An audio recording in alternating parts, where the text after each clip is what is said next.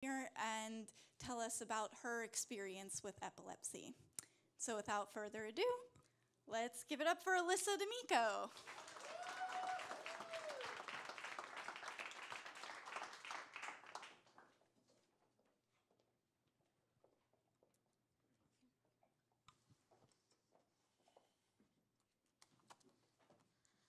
I have epilepsy for 25 years and is still active, but much less severe than it used to be. I was diagnosed at the age of 6, 1994. A virus happened to be going around the class, and of course I had to get it. But not one doctor was able to distinguish what type of virus it was. Therefore, my mother was told to give child's aspirin to me. The fever was going from 104 to above. Then suddenly, the first seizure happened. The only thing I can remember about that night is squiggling, saying, "Mom, make them stop. Mommy, mommy, make them stop," as I got a spinal tap done only about 7, 8 times. But sometimes you don't have a choice. It was discovered that the epilepsy comes from the left temporal lobe and that scar tissue formed most likely during the virus. I have to be thankful for the principal I had, because I don't know how many private schools would allow you to stay if you needed to go to the hospital so many times and had 3 brain surgeries. The third brain surgery ended a little oddly, and you'll hear a poem about it. Yes, the poem is telling the truth about that. Now, I'll say 2011, 2012, once again, the seizures were out of control. They were going over time, generalizing, and happening at least once a day. That I was in the hospital almost all the time. My doctor first wanted to try a ketogenic diet, but I'm not able to succeed at that. Then we tried things. A new medication came out that year that can cause blindness. So I had to go to a specialized eye doctor. Unfortunately, I wasn't qualified, for I don't have full peripheral vision. Then suddenly the vagus nerve stimulator was implanted. Considering the vagus nerve stimulator, it helped me a lot. And now during a complex partial, I don't even go fully unaware. And it lasts for a much shorter period of time. There are 3 quotes that I taught students throughout different jobs and tell people who don't believe in themselves. One is from a professor of abnormal psychology. "There's no such thing as a normal human being. There are 2 others. Winners never quit, quitters never win. I choose to be a winner. Every day, in every way, I get better and better, sir." Excuse me, that's from karate class I took when young. Now, let me get to my book, Short Circuit, An Epileptic Journey. Poetic memoir, not only having to do with epilepsy emergencies and neurosurgery, but also having to do with love, family, and friends. Singing a song. Pheno, chemical compound. Barbital, barbiturate with white crystalline powder used to sedate. Phenobarbital, an antidepressant, anti-epileptic, sedative, addicting medication. Overdoses can be fatal. I am medically addicted, sometimes when needed. On it for 11,010 days, and it ain't over yet. I feel nervous today. Should I take an extra 16.1 or 64.5? What do you think?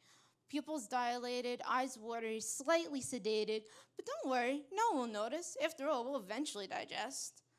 Do I want to drink? Only if willing to die, or skip a dose, have a convulsive and cause controversy.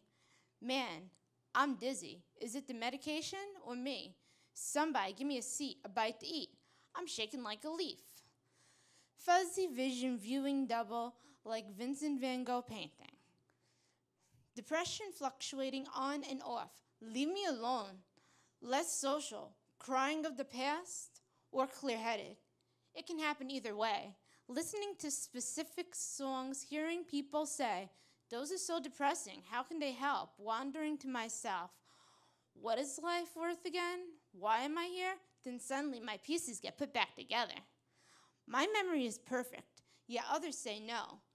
Medication can interfere, and don't forget, you have an LD, learning disability. I will never agree. Imagination, give me a golden medal. Oh, look at that monster over there. Don't worry, I know it's a hallucination. I had a dream. You want to know what it was about? Should I turn it into a poem or story? What do you think? And then, did that really happen, or is it a wish? Hearing voices in my head, lyrics from songs. Are these words? Or am I going overdose? It can happen either way. Acting like a nocturnal animal, falling asleep at 4 o'clock, unsure of fact or fiction, delusional. Oh well, here we go again. I'm only the second highest in the hospital I attend. Lowering it by just a bit, causing confusion, dizziness, psychiatric seizures to occur. Then all of a sudden, people say she's more quick, more aware, more clear. But in real life, I feel no difference. It's been so long. That's why I'm singing this song. I barely want to come off. Fino, Barb, et al. The next poem is Waiting. Waiting in the emergency room once again at the first hospital attended, Long Island Jewish. A rectangular room with blue walls, seats connected to it, and an administrative desk to the left. Young girl wondering what was going on around her. Looking at this man, leaning all the way to his right, glasses falling off and fingers twitching on and off, with an adult next to him, it must have been his daughter, pointing. Mom, what's wrong with him? Don't point, that's not polite. It's just a little something. Talking to her mom, falling asleep on her arm, sometimes needing to wait until 12 o'clock, other times until 5 a.m. Her father would go to the desk and say, is she going to be admitted next? Then suddenly, her name was called. Blood needed to be taken. Only thing by an intern that forgot one thing, a tube at the end. So blood started shooting in all different directions. A nurse then came, pushed him and said, get out of my way. Catching the blood just on time, asking what Band-Aid do you want, of course, she chose the Power Rangers. Being brought into another room, lying down, falling asleep with sweet dreams, woken up in the Children's Neurology Center to put a hep lock in case a seizure was to occur. Oh no, it's not time for another EEG, with electrodes being creamed onto the frontal, temporal, and occipital lobe. Waiting there, speaking to her mom and the technician, finally done, hearing, don't chew gum, take all jewelry off, and remember not to touch it. Wires plugged into a rectangular box with 2 cameras, one on the left, one on the right, to record when a seizure was happening, and EEG showing what location it may be. Father would go home and mother would stay to see what the doctor would have to say the next day. This was a routine, continuously seen. Now I will say the poem about my 3rd surgery. Name of it is Caught in a Storm. Winter's just a-comin' and it's begin to snow. Lying in the snow with a bar on my left, flowers to my right, and Alice in Wonderland hiding from these hideous creatures. When in real life, none of this can be said. In real life, I was lying in an operating room with all white walls, a bright light shining down, and 6 doctors, a neurosurgeon behind me, and nurse practitioner promising to be there. One doctor was Dr. Barr. Other was Dr. Bloom. And Alice in Wonderland was Allison, the nurse practitioner, promising to be there. Needing to repeat the alphabet to stay away from speech, suddenly unable to do it. That's when Alice in Wonderland jumped out from behind the bushes to ask a few secret questions. What might they be? You will find out and see. Allison, what is your nickname? IA. Allison, what does IA stand for? Italian American. Allison, who do you like more, NSYNC or the Backstreet Boys? NSYNC is instinct. The Backstreet Boys are better. every doctor giggled away. Then again, we were the only two females in the room, so who knew better than us? Suddenly, it was time to stop because the neurosurgeon felt like it was getting too close to speech. As falling asleep, a present was given. Hearing, real Slim Shady. That's true, whole truth. Now, let's go into high school. Horrible high school. First attended. The first high school attended, the workers were unprofessional, except for three. Every time a seizure happened in the nurse's office, she was a disrespectful, irresponsible smartass, laughing at or ignoring me. Students would walk in saying, "What's wrong? Why isn't she helping?" My shoulders would go up silently, or I'd talk with a slow voice, say, "I don't know." There were social fights in between us. She acted like the Wicked Witch of the West, putting her index finger in front of her eye, saying, "I see you for a minute or two." My mother went up to try and help, but it only made things worse. Complaints were put in, but that didn't matter. Even making statements to me in the hallway when I was fine, skipping or changing class. Never got into any trouble there. Thank you, Christ the King, only in regard to that. Alone.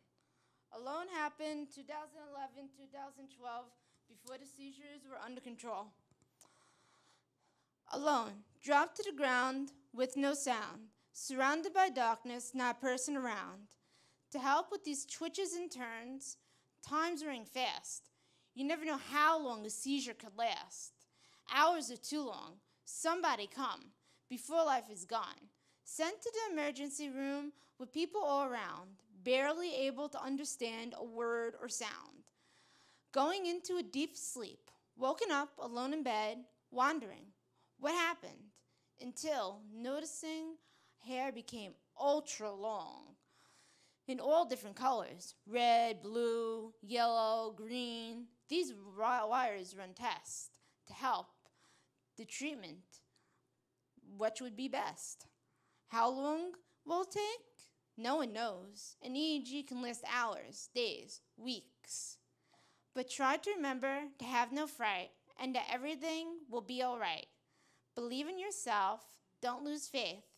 Something will be found one day and everything will be okay. The next poem is Different Girl, and I don't know how many times I rewrote this in my life. I'm a different girl from a different world, a different race with a different face. I'm from a different dimension and a different case. I'm unknown species, unique in many ways. Have an imagination that runs wild. I'm able to fly because dreams are coming true. I glow in the dark. I am filled with ultimate powers and have a real heart. Don't have much to say or do. Some people of the world are prejudiced against me because they don't understand what they see. I am a different girl from a different world. The next poem, Epilepsy, was published several times before the book came out. And after the book came out, it was published by Canada. Epilepsy is a part of me. You can take it or leave it. It may not go away. And a matter of fact, it may be here to stay. Am I okay? Yes, I am. Standing up straight, facing the reality of life. Emotions do fluctuate. Life is like a roller coaster, going up and down.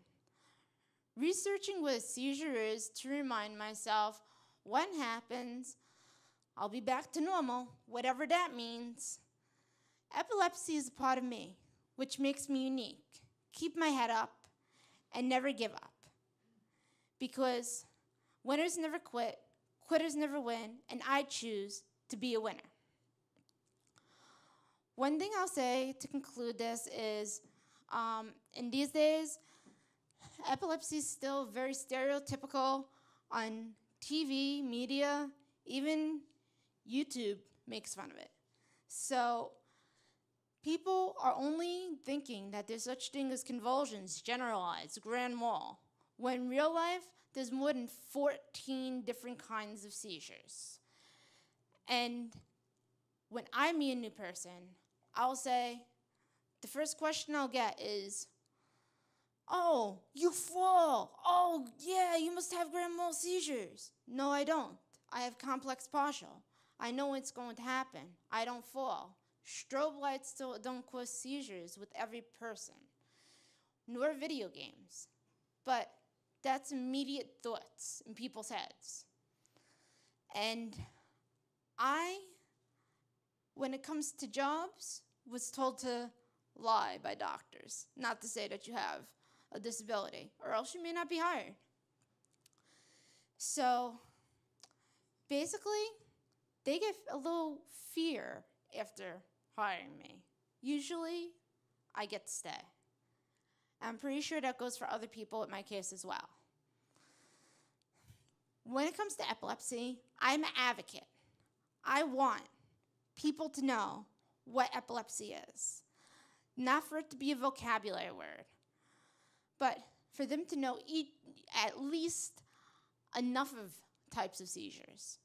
And I am willing to go tell stories of myself, explain and teach epilepsy as I did in an undergraduate class this summer. Taught about epilepsy, neurosurgery, testings, and psychological effects of medication and that. Besides that, even in 10th grade, I made a speech of what epilepsy is and did it for my school, as well as the principal being really kind and publishing a little article in the newspaper. Then again, she was always great. Okay, so what I am is I just want to be an advocate in any possible way. And even if it has to say these poems. Why did I make this book? I made this book not only for more awareness, but for people like myself or other neurological conditions to have more faith in themselves and know that they're not alone. If anybody has any question for me whatsoever, I'm always willing to answer. Whether it has to do with 1994, in which I have many memories, neurosurgeries that has happened, if any other seizure happened, or so forth. That's the least I'll say. Thank you. Any questions? Any questions? No questions this time? You're not like the undergraduate class I taught, I guess. They got personal immediately.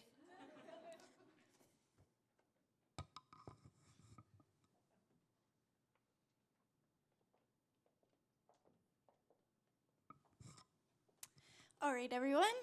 That concludes tonight's show. Thank you all so much for coming out here with us. We have 2 more shows on January 9th. We're going to be talking about autism, so if you're interested in learning more, you can come to that show. And on February 11th, we have the Huntington's disease, and they will actually be putting together some dance numbers, and you guys will get in a little exercise yourself, so bring your tennis shoes to that one. And I think we'll stick around for maybe 5 minutes here if you want to purchase Alyssa's book. She'll be around. There